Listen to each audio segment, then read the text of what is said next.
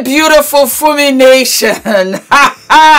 Welcome to the reunion of Real Housewives of Lagos, and I dressed up for the occasion. Black owned and African owned.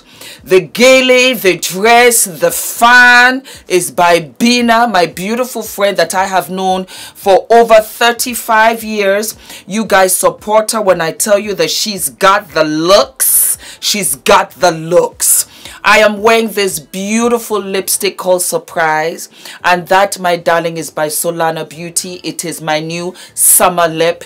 And the eyes, none other than fabulous Juvia's, please. Do not forget to use my discount code to get your 10% off at checkout. I am also, you can't see it, but I'm also got my push-up tape. Yes, my darlings, I've got it right here, and it just sits the girls. I have the thin strips here, I have the thin strips there, and it keeps it in place.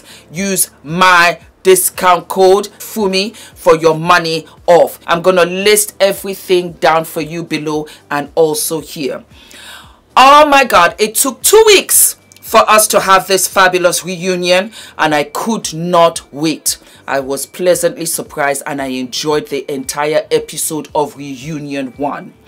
I have to give applause to the ladies. Every single one of them looked phenomenal. Do you love my gele? I'm not a gele tire, but I did my best. Laura with that flaming red hair, I want the wig. You looked divine. Iyabo, your makeup was beautiful. You looked like a glistening doll. Choma looked like heaven. I loved the henna on her hands. What a touch. When I tell you my culture is rich, cannot deny it. Tiana came like the king that she is. I love the accessories. I love the agbada. I love the trousers. It was a touch of touches. Mariam came, and she came with her crown. She came with the hair pieces in her hair. I lived for it. I said these girls are fire, and it stopped right there. Why? Because Caroline was not there. The host, Uti Nwachukwu, did fabulous. He went to each of the girls' rooms to greet them, warm them up, say hello, get expectations for the show, let them get ready. We're gonna have fun. Uti, I have to give you your flowers. Congratulations, you look fabulous. I loved your outfit. I loved everything. Needless to say, Uti went back to where the reunion would be held, and it was flawless. Red carpet, darlings. Red carpet, and the girls, which I liked and I've never seen in any other reunion, the girls walked out one by one so that each girl got her flowers, she got her presents, she got her time. Yes, darlings, it was flawless. Uti sat down and congratulated the girls, rightly so. Rightly so. You set the world ablaze with your fabulosity, with your fashion, with your drama, with your individual characters. Never ever in the history of moi. Every single episode I reviewed, and I was looking forward to the reunion. Never have I been so excited like I was for this show. Dare and his wife were producers of this show. Congratulations. I applaud. I applaud you. I applaud you. Dare, flawless. Flawless. You're a genius. I live for it. Enough. Now let us go into the reunion 1. We go straight away into Laura and Choma's friendship. Uti questions Laura and Choma's friendship. Where did it go wrong? Were you guys really friends? How did it all go down? And so Choma says that I was really taken aback. I did not mean to offend Laura in any way, but we aren't friends. I was meeting Laura for the first time. Did she come to my store and patronize my business? 100%, and I'm grateful for that. I really didn't even know that I offended her, and I'm sorry if I did. I did not mean to offend, and I'm surprised that Laura took the offense as such. Pan to Laura. Laura says, listen, Everybody is my friend. That's what I say. This is my friend, that is my friend, and I have to support Laura in this instance. I am the same way. It's like Fumi Nation. Every single time you guys stop me, I hug you. You are my sister. I don't know you right away, but you know me. That's good enough. And so right away, I'm like, how are you, girl? You loving the show? Before I get to 2-3 minutes in, what's your name? Then I say, come on, let's go onto Instagram and let me show you off because you're family. I understand Laura's mentality. So I think what happened was when Chioma said, no, we're not friends, she looked at it as an affront. But the thing is that everybody's different. And some people don't throw out friendship like that because they have a little clique and they consider friendship really serious. So I just think it was a misunderstanding. Having said that, Laura said, I was kind of sort of cheesed off at Chioma when she said she was going to slap me on the behalf of Caroline. Like, say what? Again, I support Chioma. If you come to me, you wouldn't dare. But if you came to me and said that you wanted to slap Christina, I will slap you right away before I even hear anything. That you have the disrespect to come to her friend and tell me that and think I'll be like, oh, what happened? Oh, I hope I'll slap you. Shut up! Christina's my friend. I am biased with Christina. I'm selfish with Christina. I cherish Christina. I'm protective of Christina. If you have an issue with Christina, the best thing for you to do is to say, Fumi, I would like to talk to you. You know, I hope you don't mind. I felt hurt. I felt hurt. I think Christina hurt my feelings. I just wanted to explain to you. Maybe you can talk to her. Come to me with that energy. But if you come to me with any energy, I want to slap your friend, I will slap you right there. Nobody comes to me talking about Christina any kind of crazy way. So I understand how Chioma right away defended Caroline. Then Uti goes to the beach scene, the beach getaway that Iyabo hosted, which was very fabulous. When I go to Lagos, I'm going to take Ula there, I'm going to take Adrian there, I'm going to take a couple of my friends. Let us stay there for like at least 5 days and let me just rest. Oh my God, I cannot wait. Iyabo, thank you for introducing that to me. Thank you to the production for introducing that to me. Needless to say, they were about Laura.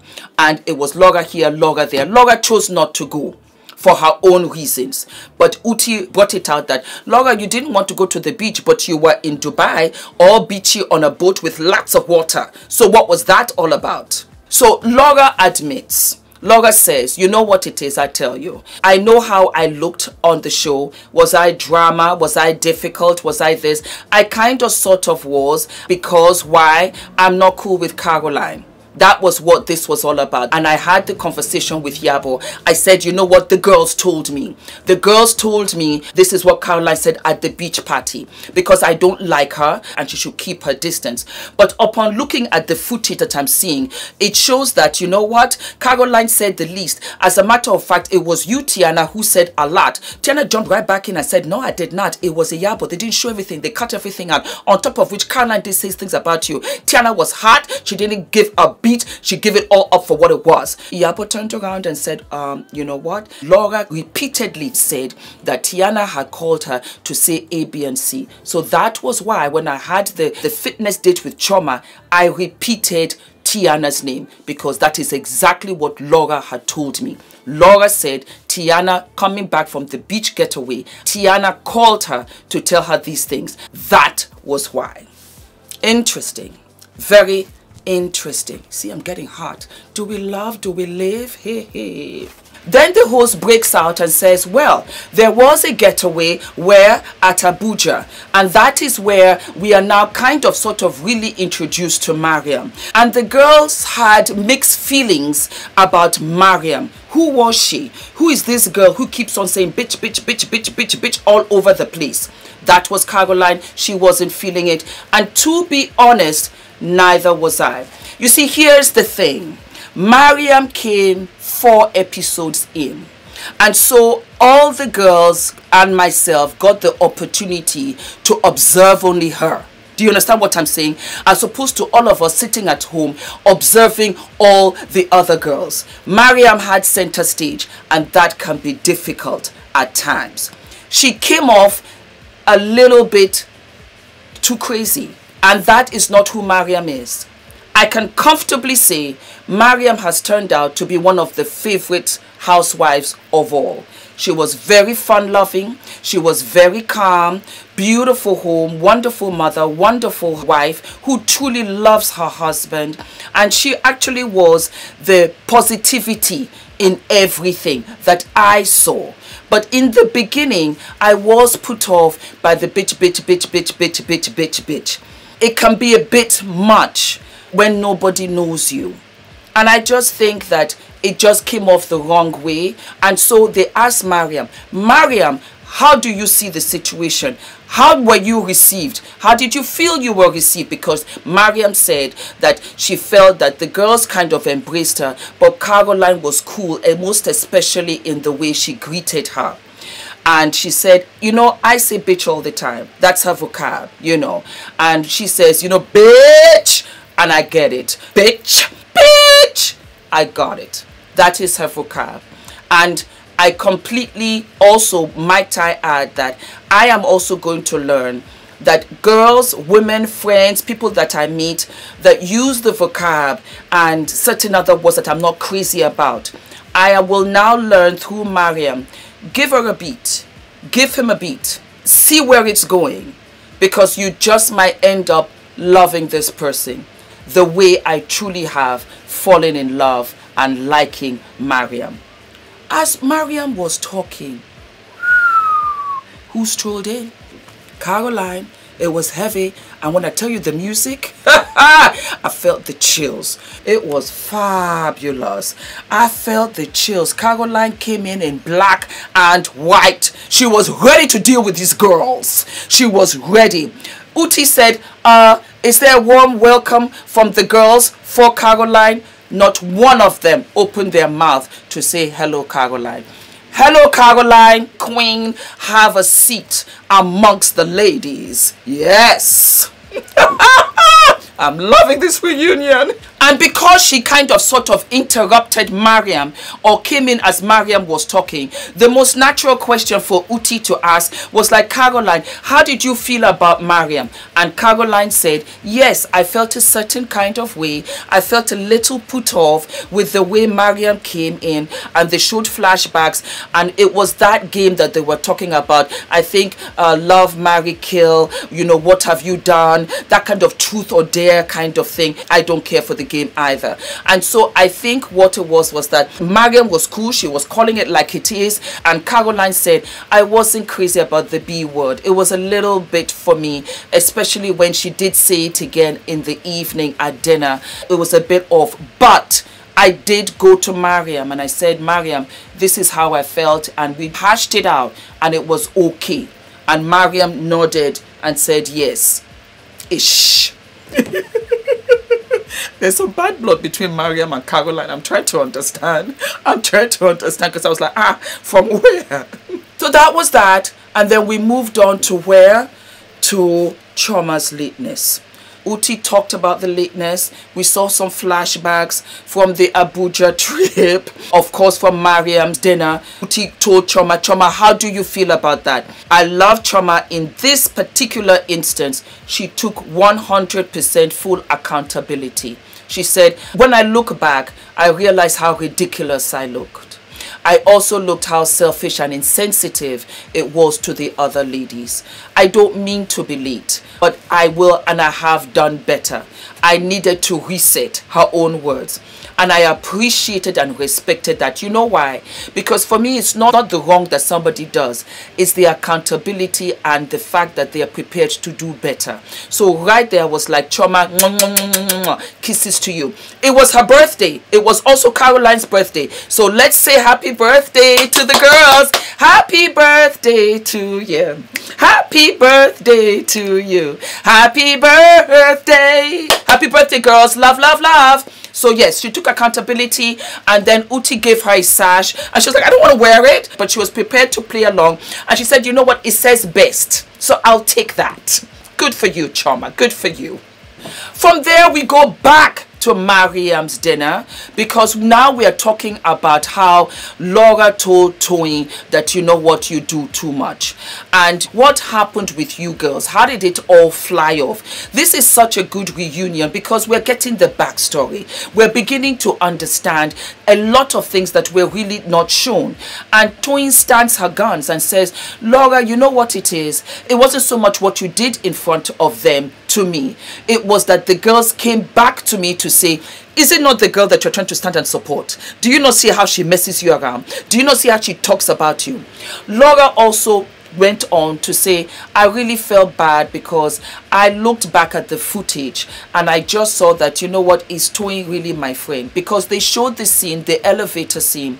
Remember where Laura really cried and broke down? That was after the group meeting that they had in Yabo's house after the texts. Remember, Laura had sent text messages after the dinner and they didn't sit well. Laura, I'm going to tell you, the texts were rude. They were rude. They were not pleasant. It was a group text, meaning that you wanted to use that platform to further shame the girls, because Iyabo had addressed it at the dinner. You could have chimed in. They also all have children. Tiana most especially has a new baby. I am a mother of a toddler. I know what it is. No matter what, girls, 5 p.m. I'm in this house. I remove all the lashes, the glitter, the gloss, the push-up tape, Juvia's Place, Solana Beauty, F.D.V brand. I leave everything and I am Adrian's mama. I am Ula's wife. I'm cooking, I'm cleaning, I'm hugging, I'm kissing, I'm putting to bed, story time. I'm doing all of that. I'm not picking up the phone. And then you know what I do? I'm beginning to exercise again. I'll be living and loving. Yes, baby. 5 p.m. That's it. I'm out. All of the girls have children. All of the girls are married, apart from Trauma, who is really going to have a fabulous wedding. I can't wait, because the way this girl gave it to us in this show, you already know. And Trauma will understand when she has children too. So Laura, it was wrong. I stand by it and I love all of the girls. I'm not biased. It was wrong. And you set the fire ablaze because Caroline said, you know what, sugar, enough is enough. And so she went for you. That was the issue. You were upset because Tiana said, well, I was not there when you met the governor. But she was right. But I agree, Tiana, it was below the belt.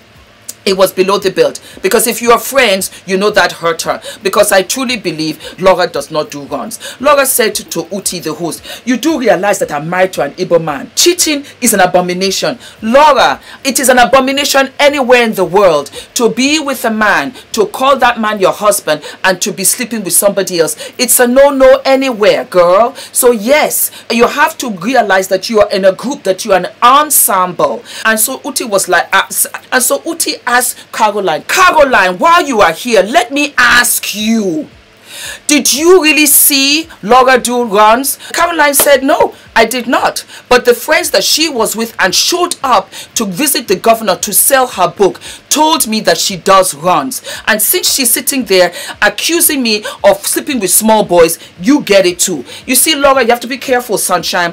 If you come to a fight with a knife, rest assured the opponent is coming with a Uzi gun and she's firing, especially when you have been giving it to Caroline. You said it your very own self that you wanted Caroline to know, I don't like you, girl, you stay away from me. Well, the thing was that you gave Caroline ammunition. Don't do that, Laura. And also you said that it takes you 2-3 years for you to get over somebody. You leave that poison inside of you. You let somebody sleep, room and board for free in your head. Don't do that, Laura. You're beautiful and I love you and your husband's relationship. I think he was the first husband that we saw on the show, and Laura, he loves you. He's standing by you 10 toes deep. So it doesn't matter what people say about you. That man is not going anywhere. Ogene.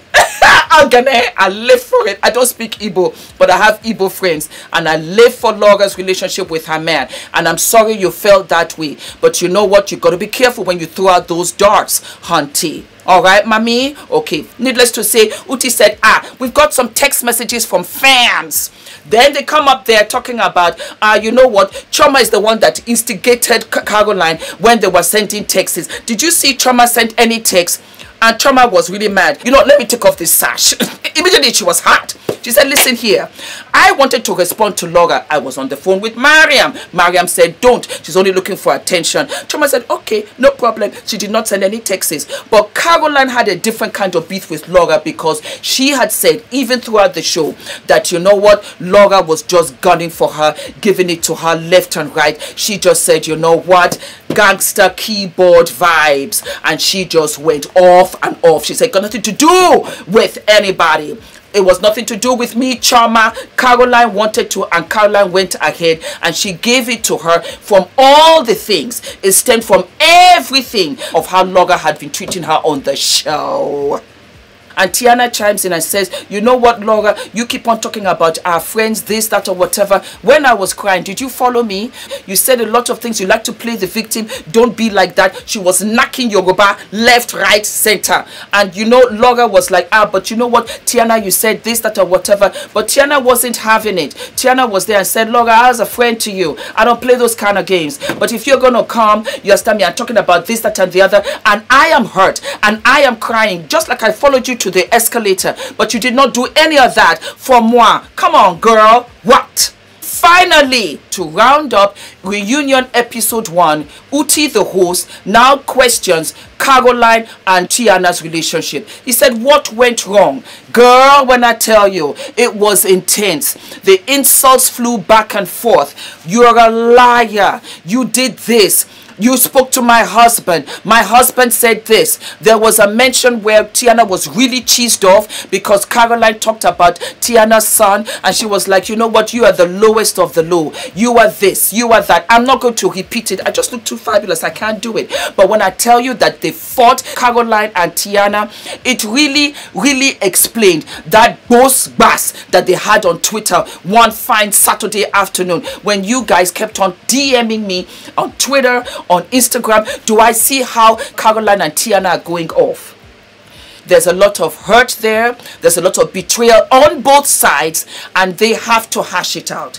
Hence the reunion part 1, and that is how it ended with a boss bass. Caroline and Tiana dragged. They dragged each other, and that was how it ended. Darlings, I will be back for reunion part 2. Drop down in the comments your opinions. Make una chook mouth ogene. Make una chook mouth. Like, share, subscribe with this beat. Thank you very much, guys, and I will see you when? I will see you very, very soon. Mwah.